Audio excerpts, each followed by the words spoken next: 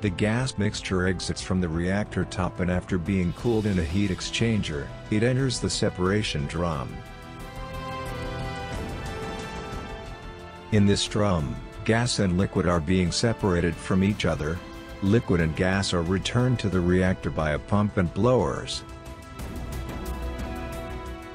This plant was scheduled for startup procedure after implementing the capacity increase project in September 2010. For pre-commissioning and testing of the piping, the operating group pressurized the unit with nitrogen. During the pressure test, it was determined that the gas return line from the blower to one of the reactors was leaking and one section of the pipe needed replacement. Because it was not possible to start up the unit before replacing this part, the management and operation team decided to perform the pre-commissioning activities, including calibration of the instrument.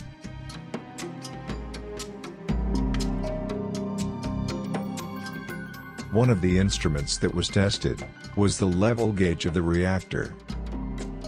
To calibrate the level gauge, the reactor should be filled with liquid.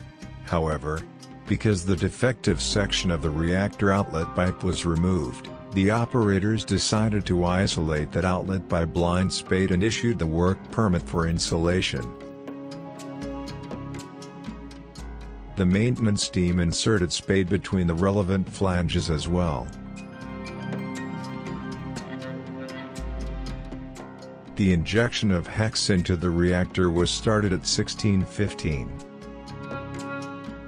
After about 2 hours, by increasing the pressure inside the reactor, a leak was observed around the flange that was blinded by the inserted spade.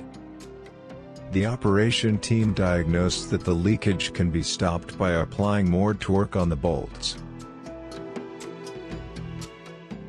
After fixing the leak, the filling operation continued, and the reactor was filled up to a 78% of its volume and pressure up to 4.5 bar according to the instructions.